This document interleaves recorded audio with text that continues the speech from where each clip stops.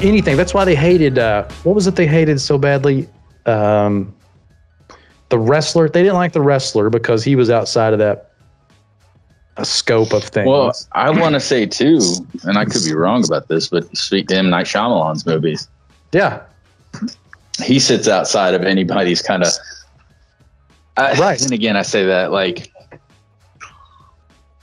I don't know how deep it actually goes, but it doesn't seem like anybody gives him any input from a financial standpoint of what he should put in his movies. Right. Well, it's you like know, the movie, Crash. You remember that movie Crash? Mm-hmm. That operated outside of the guidelines as well. And when it won, I think it won Best Picture that year. Didn't it win Best Picture, I think? I can't remember. Anyway, it got golf clap. I'm trying to think of an analogy here for this. And it's tough. But it's like,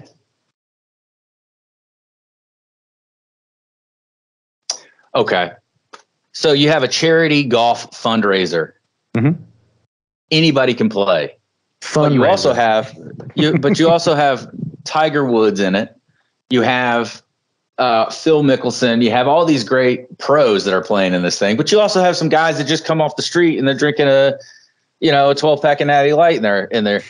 And let's just say one of those guys, not a pro, not anything, plays golf on the weekends with his buddies. He wins the fundraiser. He wins the tournament. You know, everyone's kind of like, oh, that's spectacular. That's wonderful. But, you should consider going pro. You know what I'm saying? And then that guy's like, nah, man, I just play this for fun. Right. And I bet some money on the side and I won some off my buddies. So I'm good.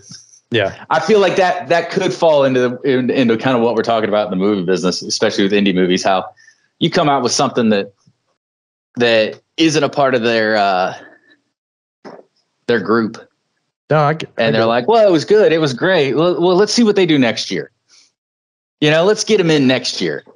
Now that we know that they exist. That's how I feel like that amateur fun golfer would be. It's like, hey, you know what? Why don't you go on tour with us next year?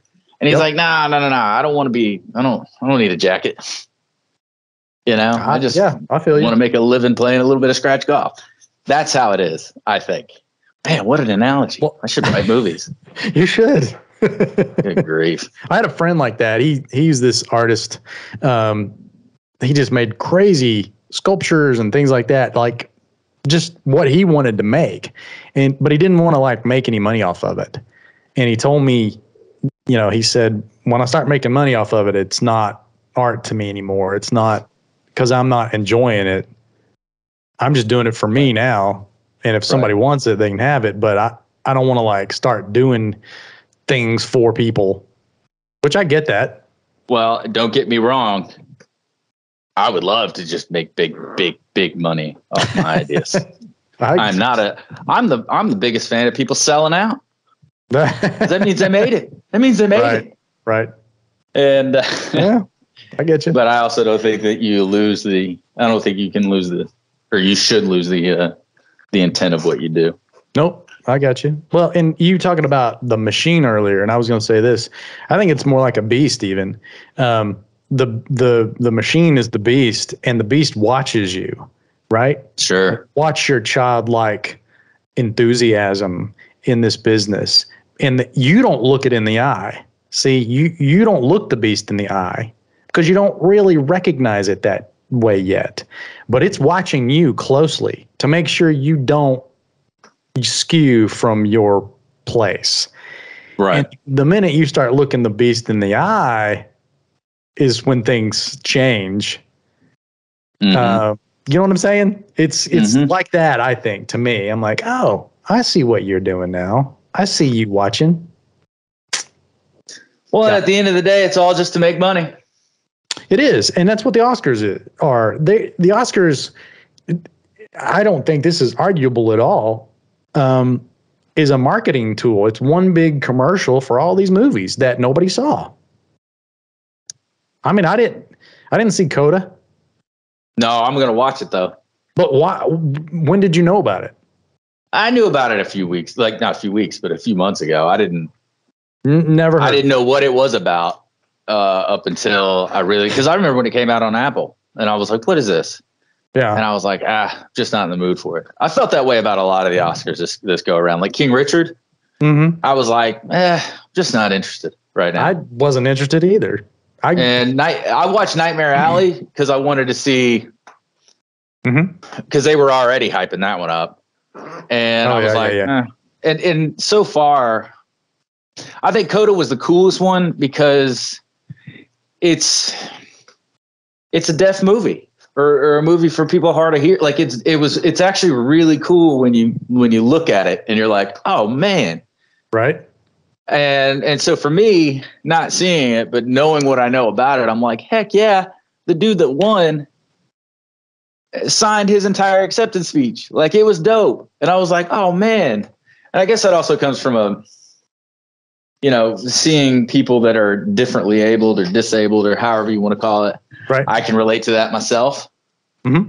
Maybe not to the extent that I'm deaf or blind, but I think it's really cool to see people that in other on other sheets of paper are like, come on, you can't hear, you'd never be an actor or whatever. And then you're like, oh, but you just won. So yeah, you can take that and shove it, like I like that. And I think that's what I think. And so for me, watching Coda will be cool because I'm like, man, good for these folks. Sure. Come out here and tell a dope story.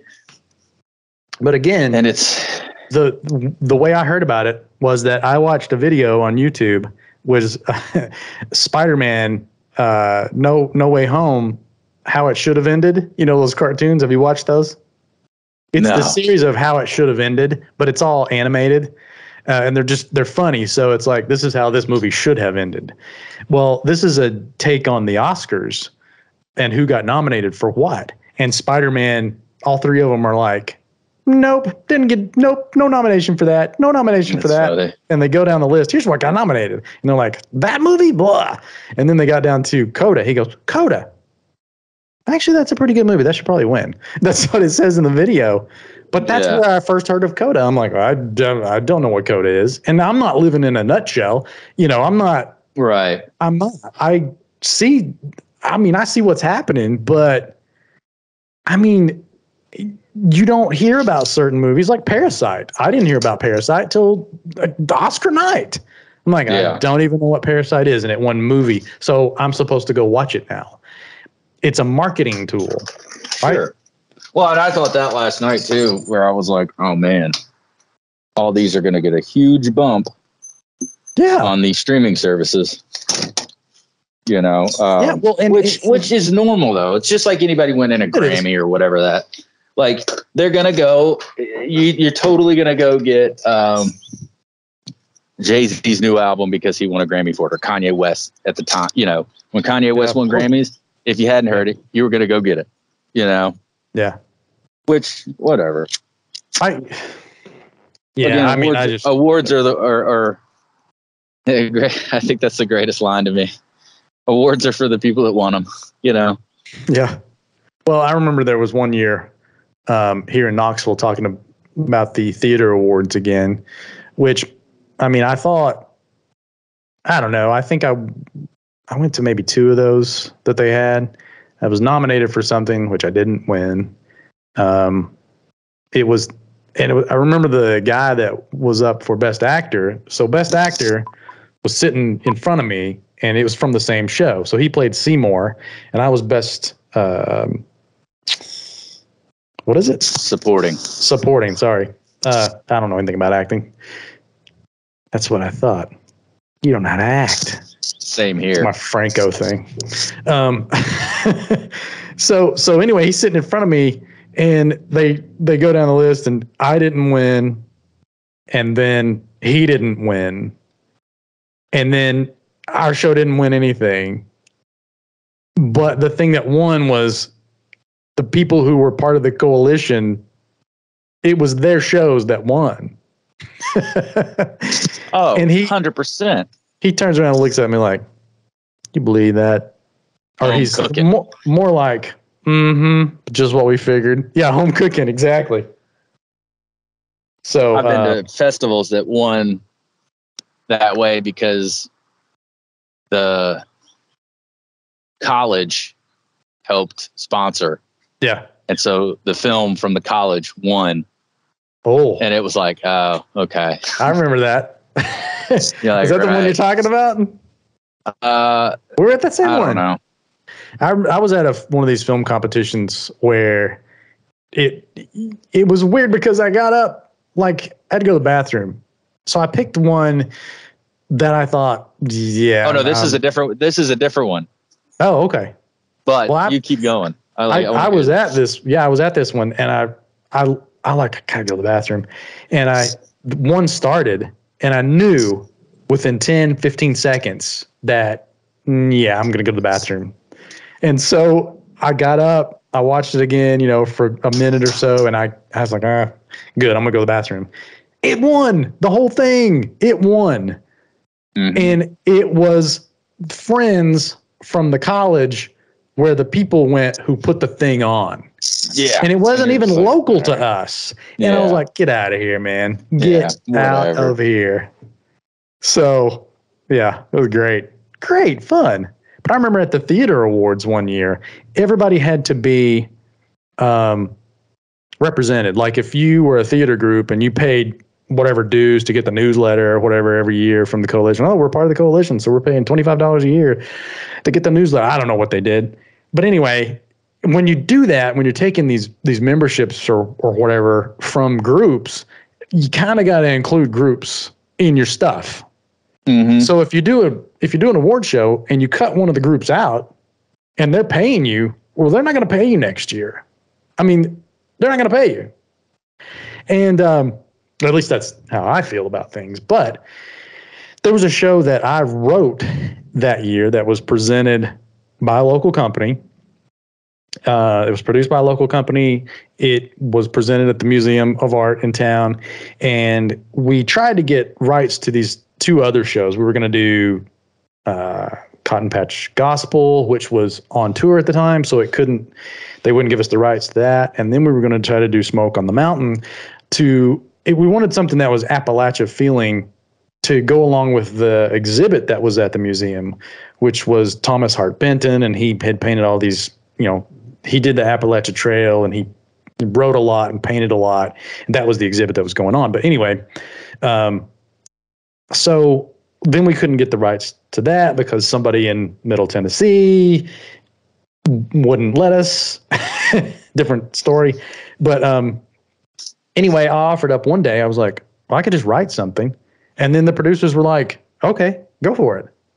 So I wrote this original, semi-quasi musical about Thomas Hart Benton and Appalachia and everything and all this. And so I wrote it, directed it, and people really enjoyed it. It was fun. People enjoyed it. So then the awards came around, and it was nominated for Best Lighting. Oh, man. And the person that's name was down for it didn't even do the lighting. And I thought, the lighting was just like cans that were on stage already. Nobody did anything because you couldn't in that space. You couldn't reach them. They were in the ceiling and you couldn't reach them. So it was like, well, you just got to do what you got to do, fade here and up here. And I remember telling him, like, congratulations, man, you got nominated for Best Lighting. And he said, I didn't do lighting. I didn't do it. Yeah. I said, I know you didn't do lighting. That's just that thing that's even more proof of like almost how bogus it all is, at the end of the day. Like the bottom line of any award ceremony like that is you just kind of like, okay. And I think that's part of losing the magic is you realize that it's a business. Right. And so you're like, okay, it was great. We can't let this production just sit here and not get noticed. Put it down for lighting. Exactly. Put it down for best lighting. That way, that way they're nominated, and they can tell their friends. But we know who's going to win this, regardless of how good it is or not. Right. Yeah. Oh well, if you're not in that circle, you're not in that circle. Well. And I just found out in an email just now, Jeff, that I didn't get a part in a movie that I auditioned for. The casting director said that I was amazing. Oh, and that sent it to a couple other people, and they were like, "He's incredible." Da da da da. But the directors didn't take any. They didn't say a word about it, and so I didn't get it. Well, that makes sense. Yeah, and I'm just like, whatever. The movie's probably gonna suck anyway. What do you bet one of their nephews gets the role? Well, that's what the casting director said, is like, and who knows who's going to get this part? Probably some yahoo that they know from wherever. Mm-hmm. And I was just like, whatever. There was a thing on, I don't know why I was on TikTok, but I was on TikTok scrolling. They see me scrolling. Oh man, trying to catch you riding dirty. And it was titled, what was it? Oh gosh, what do you do that when you give, when you take somebody from your family or your friends and you give them the role, or you give them the position? Nepotism. This was, thank you, I couldn't think of it. This was called Nepotism Baby. It's a big word around our house. We talk about it daily. Hollywood nepotism babies is what this link was. Oh man, and, dude, Timothy Chalamet, is that his name? Mm-hmm. His mom is a writer. His dad is a director. Who else was it? Amy Schumer's. Oh gosh, Chuck Schumer's niece. I mean, good for him. I know, but I think you should have to wear that. Maybe you should have to wear it like a NASCAR. Oh, Gwyneth Paltrow. I mean, you can go on, man. Oh gosh, yeah, everywhere. Well, we've talked about this before, and you think it I think the funny thing is that a lot of these actors don't want people to know because they want the notoriety that they did it themselves. Oh, yeah. And that's an understandable thing, but there's a reality there that's like, come on. Well, Christian Slater, his mom was casting director, Yeah. So, I mean, when you look, I like that you just said that. I mean, I like Christian Slater, but well, see, that's how I felt about the Will Smith, Chris Rock thing. Is I was like, man, I like both of these guys, right? So, and they like each other, and to pick a side on it all, like Americans do. And I'm like, oh, I like Chris Rock. Did he make fun of dude's wife? Yes. Did dude come up and slap him in the face? Yes. Were either of them right in the situation? No. Was staged. They was all right because people are going to watch that movie now that he won the award for. People are going to go watch his show that you said, what is it? The Bel Air or whatever, that remake. Yeah. Reboot, whatever. Not reboot, remake. Well, I don't know what to call it. But what are they watching on Chris Rock? They going to go back to Everybody Hates Chris? Well, ooh, hey, listen. A good joke, kind of. Think about this. The other clip that I've seen today, besides the clip of the stage combat smack and, him getting into his lines about his wife, and then proceeding to win the award and then breaking down crying, saying that he defends King Richard defending his family. And I'm like, oh, okay. I got it now. I see the script. The other clip was when Chris Rock was in drag on Fresh Prince of Bel-Air with Will Smith. That's the other clip that's been playing. And I'm like, yeah. So people are going to go watch Fresh Prince. They're going to go watch the original and they're going to watch the new one. This is it's brilliant. Really. This is the Will Smith show, man.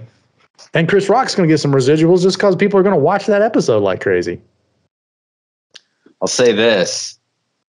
Another buzzword of the night was genius. People threw genius around. Used to, it was brilliant. Brilliant. For a long time, people would be like, it's such a brilliant film. You're such a brilliant blah, blah, blah. Last night, it was genius. You're a genius. Oh, you're a genius. Aaron Sorkin, you're a genius. Genius. I was like, oh, that's the word of the year. Yeah. But like I said, I used to want to be in that cool crowd. I used to think that getting the $25,000 gift bag at the door. Apparently they were $1 million now. Oh. Yeah. Oh. And supposedly the swag bags were $1 million a pop. Unbelievable. A trip to Scotland in each one of them. A trip to Scotland in each one of them.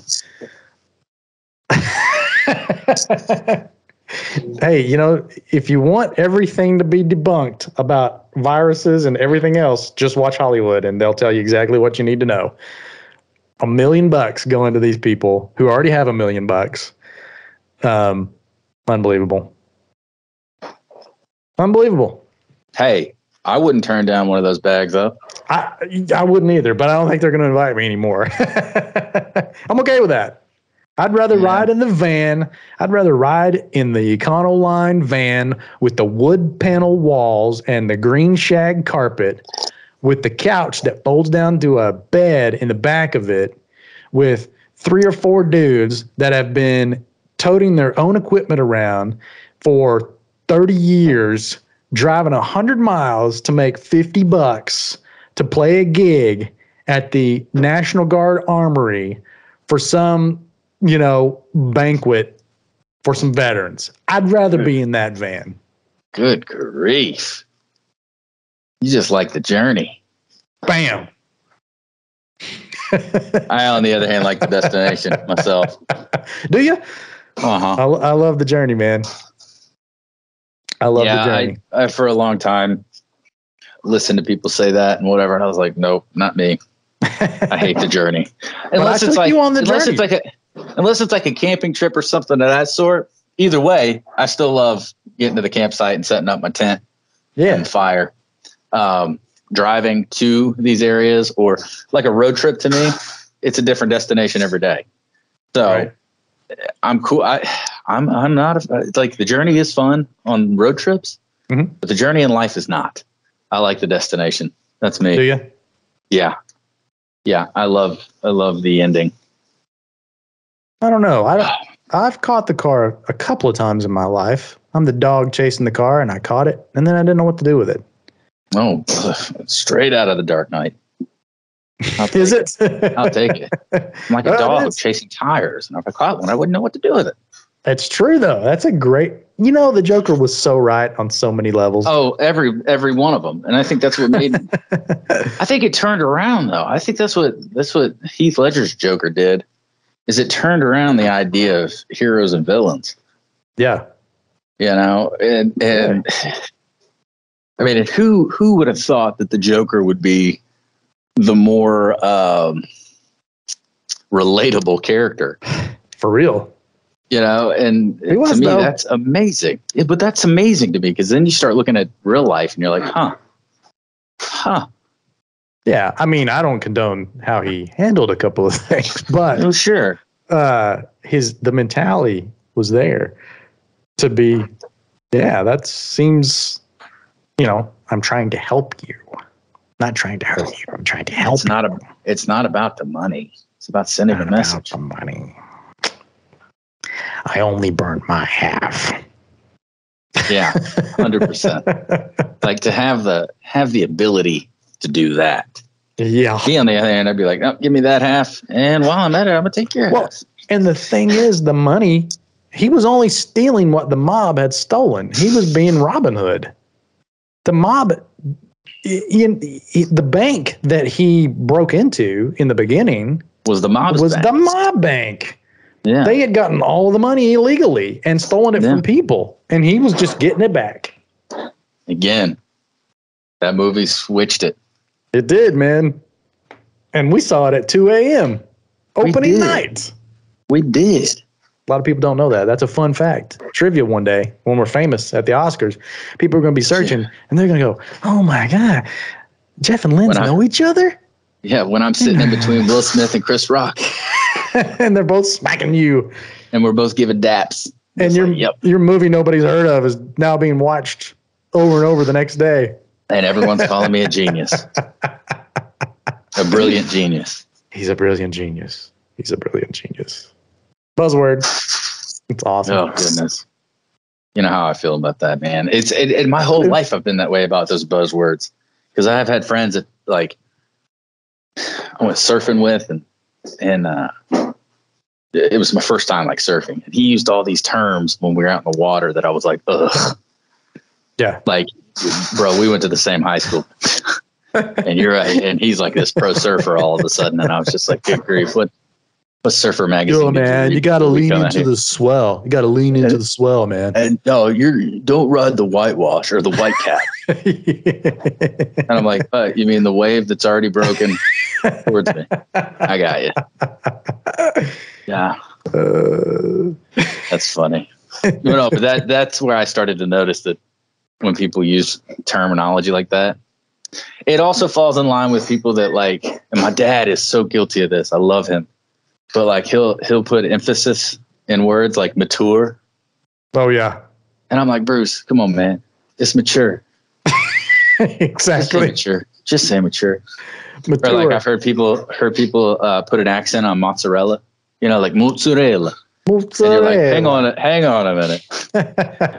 You're like, yeah, man, I made this spaghetti. I put the sauce on it and then I add the mozzarella. And you're like, whoa, where did this accent come from? And that stuff drives me bananas. You know what I mean? Because you know what I'm talking about. Or when people start talking about wine and they're like, oh, it's got accents of oak. And I'm like, oh my gosh, I just saw you pound a bottle of terrible bottom shelf vodka that tastes like paint thinner. And now you're describing the oak flavor. As an oaky afterbirth. Yeah, and you're like, good grief. Dude, I grew up. Okay, so I always felt like I was an alien in my family. Like everybody thought I was really weird anyway because I didn't do the things I was supposed to. And so I remember my mom and dad arguing, not like fighting, but it was a discussion one day about the word mature. It's like mature. And mature. And I'm over here going, what? Why is this even a conversation? I guess I'm not mature or mature. And what was the other word that they used to say? Oh gosh. Oh, this is a good one. Humble, right? HUMBLE. Humble. But they pronounced it humble. Humble without the H. Without the H, baby. And I'm like, nope. It's humble. You can't say it. Well, you say it when you say humble, that's one way. But humble pie is different. Nope, it's not. It's not different. It's the same word and it's the same meaning. That's funny. I watch these crazy I have this bad habit of watching these crazy preachers on YouTube. I know. They're just nut balls. You know that. But there's this one guy, he's in Alabama, and he wears a long black trench coat, and he's got hair like Billy Ray Cyrus, man. He's got long black hair, and he's got a beard and everything, man. He wears black, and he carries a Gandalf stick on stage with him. And it's just the craziest stuff. Never opens the Bible, but he tells you what God says, right? And God is talking to him in his ear, but yet he never opens the Bible. So... And he makes $43 million. He's worth $43 million. I don't know how. But he says mature and humble all the time. And I go, oh! So anyway, you brought it up and I'm like, that guy says those things all the time. So. Well, now you'll never not notice it, you know? Oh, gosh, I know. The problem is You and Kim are saying. Sorry, the wife. Stomach's growling. Wife chimed in. I love your wife. She's awesome. And the thing is I don't hold it against anybody that does that. Right. I just know the things that perk my little ears up that I'm like, oh man, that got me. That was awesome. It's a colloquialism, right? It's a regional thing for people to do that. I don't know where. I'd love to know the origins of things like this. Well, where did someone start saying humble and mature? Where did that start? We'll never know. But I feel like it comes from like some royalty thing, especially like words like mature would come from like it would be the way a king said it, or something, and that's why it was adopted because it sounds more regal. You know, it sounds more. I love it sounds more sophisticated. I love when people who don't speak sophisticatedly. I don't think that's a word, but I love when people who don't typically speak like that try to speak like that because then it just sounds all wrong. And that's exactly what I'm talking about. Yeah. It leads into that kind of stuff that just drives me bananas. And I'm like, man. Yeah. Oh, well. Whatever. But yeah, that's good. I love those words, man. That's exactly what I grew up with. I think that's funny. There's a bunch of other ones too, but I can't think of them right off the I know. top of my head. Yeah. I can't either.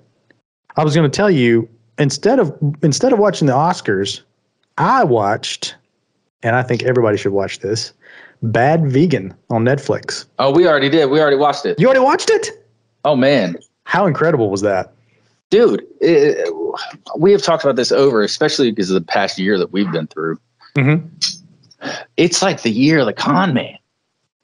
For the early dude, like year of the narcissist, man. It's been like, and I say that it's all coming out this year, but some of these things have been going on since like forever, really. But these more noticeable ones, man, it's like, God, everybody's a narcissist con man, and it's scary that these people get away with this stuff for so long.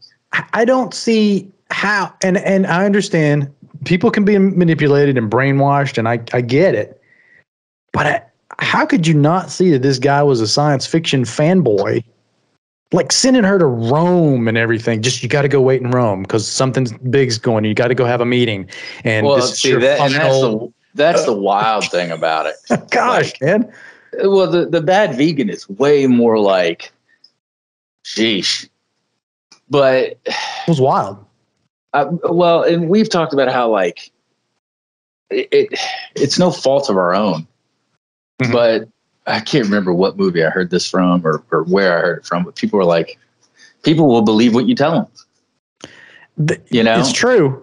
And so when you go into an idea of trusting someone and you think you've known them or you know, the credentials that you have line up and you're like, okay. And you continue. And the thing is until they're exposed or busted, you may not know you're being lied to or fibbed, you know? Right. And so then you feel dumb. You know, that's the thing that we laugh about the most is like, we'd never join a cult. Right. And then you spend the past year like we have of like, we were lied. We've been lied to and manipulated over and over again, but we didn't know it because we trusted the words that were coming out of an evil person's mouth. And so you're like, who's really to blame here? You're right. We're talking Will Smith or Chris Rock, you know?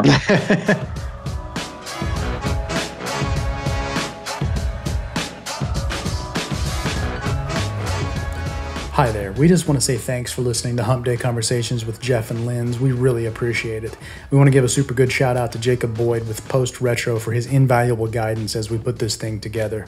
Go listen to his super swell podcast, Talking Indies in My Undies, wherever you find podcasts. We also want to give a super duper extra shout out to our founding Patreon patron, John Thomas Oakes. JT is part of the We Feel Ya tier, and by being so, we'll get this shout out as well as written mentions in our video versions and social medias, and we will read and respond to his letter email once per month in a special extra episode. You can find JT every Sunday night at 7 p.m. on John Brannion's Starving Comics Quarantine show on YouTube. If you'd like to join JT in the Hump Club, go visit our Patreon page at www.patreon.com/HumpDC. That's HUMPDC. Don't forget that a new episode of our little show drops every Wednesday at 12 a.m. with one or both of us in the chat of the YouTube premiere, which you can find at the Daydreamer Pictures channel. You can also find the audio versions of this show on Spotify and Apple iTunes podcasts. We hope we can help you get over Hump Day with some laughs and whatnot. Be sure to slap the like buttons wherever and whenever possible, share, and subscribe.